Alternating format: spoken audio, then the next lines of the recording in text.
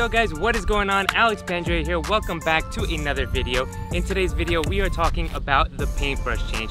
Now the paintbrush change is one of my favorite, if not my favorite color change to date. And in this video, I'm gonna show you a very easy way to do the paintbrush change. And after we learn that, I have a surprise for each and every aspiring magician and sleight of hand artiste out there. So look out for that at the end of this video. Without further ado, let's get into the paintbrush change.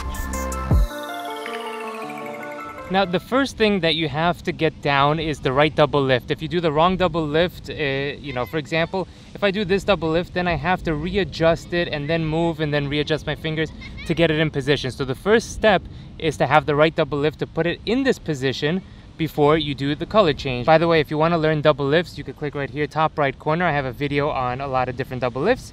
But the one that I would suggest is whether you get a break beforehand or not, you could do a push off as well. Whatever the case may be, again, watch the video that I suggested. You want to do the double lift so that at the end, it is out jogged to the right, all right? So you don't want it flush with the deck because then you would just have to move it out again and it's an extra step, okay? So step number one is get down a double lift that at the end of when turning the card over, it is out jogged or side jogged rather to the right-hand side. Because then when we grab the card, it'll be grabbed in the exact position you need to start the change, all right? So step number one, do a double lift, whatever it may be. Even if you're starting out and you're doing one that is a very beginner one, instead of putting it on the deck, just move it out to the side and hold it like this so that you're taking two cards and you're turning it over as one side jog to the deck, all right? Then what you're gonna wanna do is grab the card in a position that is going to be useful to you or make it easier for you to do not only this motion so the cards stay together, but also easier for you to snap this card out on top of the deck and do the change, okay? Because essentially what's going to happen is this top card is going to be placed on top of the deck and you're going to finish the motion, okay? So first step, double lift. Second step, how are we going to do it? The third finger here, which is the ring finger of the right hand, goes underneath. The thumb will go to the right side of the card. So these two fingers are kind of squaring up everything here, putting pressure from the bottom and from the side, and then squaring up this way. And then these two fingers, the middle finger and the first finger, are in the back for support. All right, and this is how you're going to hold the card. At least this is how I do it. All right, you can of course just do it like this without this, but I think this finger provides a lot of support for the color change. So 1, 2, 3, 4. And you're holding it here. Not only will this hold the double together nicely and firmly, instead of like this where it can come apart very easily, but this will also make the change much easier and you won't be, splitting them apart, embarrassing yourself, and then having to explain why you have two cards. That's always a plus. So get down the double, get down the fingering position, and then we can move into the technique. Quick note for those of you wondering, hey Alex, where are you? Well, I am staying at Caesar's Palace, Dubai. I travel to Dubai often, and Caesar's Palace is my favorite place to stay. I mean, look at this place. How could you go wrong with that? So thank you and big shout out to Caesar's Palace for hooking it up. Go enjoy the sun now. Wait, I still have a tutorial to teach. Back to the tutorial. Let's go.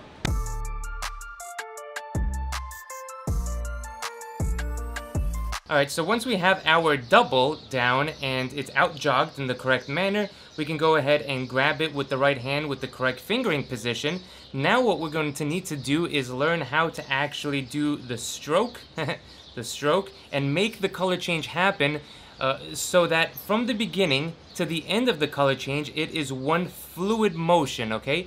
The most important thing I think about for this color change is that you don't want to stop midway to do the change, right? Reposition your fingers and then come around, right? So before any of that, before we learn to actually flip the one card on top of the deck, you're gonna want to practice this motion first. And a lot of time in sleight of hand, we should be practicing the motion as if we're doing the sleight without actually doing the sleight, okay? This goes for things like with a coin vanish, right? How does it actually look when you're putting the coin in your hand? Same thing with a lot of card sleights as well. So now when we take a look at the actual natural action of this color change, and by natural action what I mean is how does the move look without doing the sleight? So it looks like this, right? All you're doing is you're taking the card and sort of painting on, or as this paint brush stroke like action is done, the card changes, okay? So you're grabbing the grip just like that.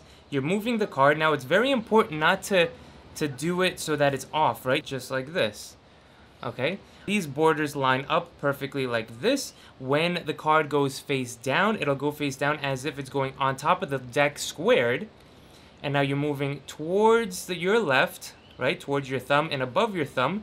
And now when it hits your thumb, you want to come back, sort of levering it on the left side of the deck, and then moving it to the right. So this side, the left side of the card, is going to be sort of on the deck the whole time, all right?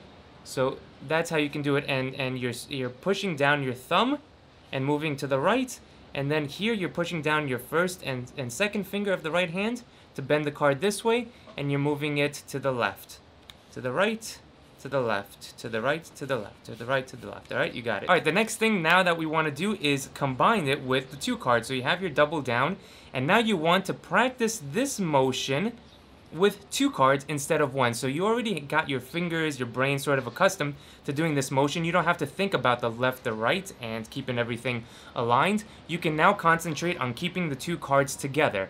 All right, and that's the second part. So keeping the two cards together and do this motion. And usually, and for me, it'll come apart right about here.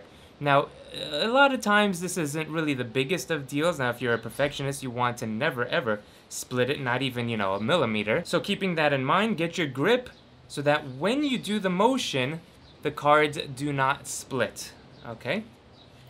So that is step number 2 for this. And now we can put it all together with the simple step of leaving this card on top of the deck while doing the motion, okay? So now that we have these other steps, you don't have to sort of learn it all together. You learn it step at a time, and I think it'll be, much easier to do. So you're coming here, boom, that's one. Maybe you do it a second time, and maybe on the third time, when you come out, here's all I'm going to do. As I have the left side of the cards connect with my left fingers here, I can feel that. I'm gonna lever this up. I'm going to push down just like I would with these fingers. I push down on it, and I'm going to pull just a little bit. So you can think of it in two ways. Either pull with the fingers, like the first and second finger of the right hand, or you push with the thumb. I tend to sort of think of it as pulling with the fingers, and you can see how it splits right about there. All right? This is still just like that, connected to this. All right? From here, it's connected, start to split, and now I'm going to do the exact same motion. And what's going to happen almost automatically is you're going to, because it's apart over here, as you get further and further away with it, you're going to lean this down. All right, so I'm leaning this down, and now I'm going to snap it off as I'm brushing this. So you don't want that to happen. Now the snap is not really a harsh snap. The snap is really just a circumstance of what happens after this top card starts to move. So you're going to continue the motion here, here, and continue the motion. Now here's an important tip. See that happening right here? My thumb is catching that card, and you don't want this to happen because then you might get this flash right here. That's no good, right? So what do we want to do? We want to make sure that the thumb is out of the way. Thumb here, there is a difference. So thumb here, start to move it. Boom, once it's there, bend. Once it's bent, pull. And now you can move this up. Make sure the thumb is out of the way so it's clear and square. And now continue the motion another 2 times. I like to think of it as you do it twice before the change, and then you do it twice after the change, all right? 1, 2, boom, and like that. Alright, when you are learning magic and want to be part of the magic industry, there are a lot of areas in which you need to be good at, more than just learning the sleights, right? This is where today's video sponsor comes in, Skillshare. Skillshare is an amazing platform where you can use premium classes to take your skills to the next level. There are incredible masters of their crafts on Skillshare that are willing to do just that, share their skills. I get it. So that you can accelerate your progress with immersive content no matter what you are trying to learn. Members of the Skillshare community can access content that teaches them how to fast track their knowledge to give them the cutting edge that we all need. And in all honesty, it's one of my favorite ways to learn. Over the last few years, I've been enjoying Skillshare a lot personally, and it has helped me learn a lot about different areas that I can then apply to my own areas of expertise. Now, whether I'm an expert in anything is debatable, but nonetheless, hey, this is why we are continuously learning, right? Now, while you are on the journey to becoming an expert performer that I know you can be, you might find value in courses that teach you about things like photography, business, and marketing. After all, this is what we are doing, right? Marketing our service as magicians, learning to deal with clients, creating good photography for our website. Very important stuff. Trust me, start learning as much as you can about different topics and you will have your chances of success way higher in whatever you want to do. Now, here is the cool thing. I am able to give the first 1,000 people to use my link down below in the description 1 free month of Skillshare. So click the link below. Thank you to Skillshare for sponsoring this video, and now let's get back into it.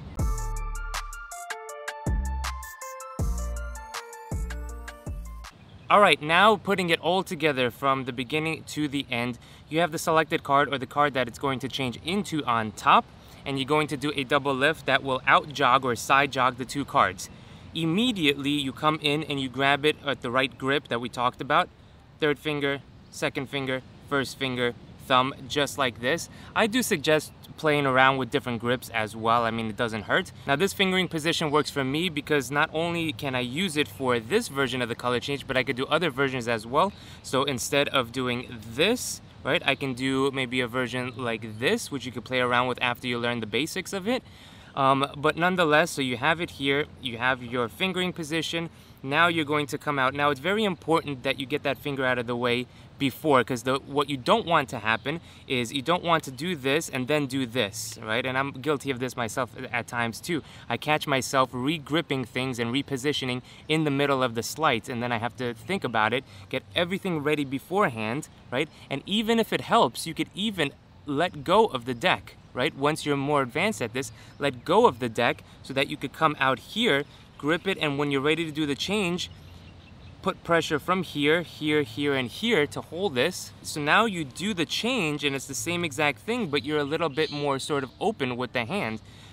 If you want, you can do the change, do it, and then sort of just let the deck go like this as the change happens so it's more open.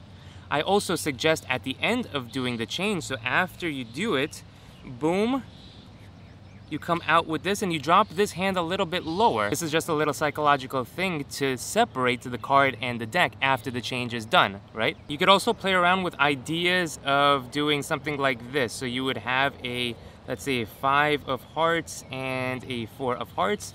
So you do the change this way where you're doing the 5, and then as it changes, you could put your thumb right there.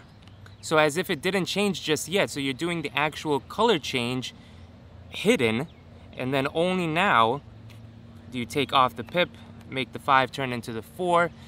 So if they pick the 4, you say, look, this was your card, the 5. They say, no, haha, you're a loser, and you go, haha. And by the time they insulted you, you've already done the change. You see how brilliant that is? Come on. So there are a lot of applications that you can use this color change for. I hope you enjoy it. I hope you put it to good use. And yeah, that's all I really want to say for this. Just practice everything from the beginning to the end. Make sure your fingering position is good so you don't have to readjust. Also think about whatever happens before the change should happen after so it flows really nicely. If you put all of those together, I think you'll have a very nice color change. Alright, time for a little surprise for everybody out there, and this is something that a lot of you have wanted for the past 2 years. See, I first ran my magic course back in 2020, and the way that the structure worked is you signed up beforehand, we got a bunch of students, and we ran the course for 5 weeks. Now, this was nice because you could have gotten in and did everything sort of on a weekly basis, and you had a structure of doing the course. But I know a lot of people also wanted to do it on their own time, of course, which makes sense. And to, if they're a beginner, you know, skip the first week or whatever the case may be. And this is what I've done. So I have moved the magic course onto a platform that allows you to do just that. This course is more than 50 hours of content, 80 plus videos, 100 different card sleights and effects and routines. So there's a lot built into it, and I knew that it was very maybe tough to do them 1 week at a time to learn everything, and admittedly it was a lot. So anyway, the magic course is now available for you to purchase at any time. It also gives you access to all the material at once, so you don't have to just wait for the next week, for the next week, for the next week. I think that's nice. Also, a lot of people like this. We have a payment program where you can pay monthly for like, I think it's 3 or 4 months. I think 4 months, is it? I don't know. Check the link down in the description. I have it right there. It's the magic course. I think it is the best magic course on the market, and obviously I'm biased, but I truly do believe that. I don't think any course in this industry comes close to this one. The amount of material that you're gonna get, the amount of value, my magic theory, everything that goes into it. So other than that, yeah, just very excited to have that out. I appreciate all the support, and just let me know if you have any questions in the comment section. All right guys, there you have it. That was the video. Thank you so much for sticking around and learning the paintbrush change here with me today. If you liked the video, you know what to do. Hit the like button, subscribe if you haven't already, because there is a lot more to come. And also check out the links in the description below. Thank you so much for watching, and we will see you on the next one. Peace.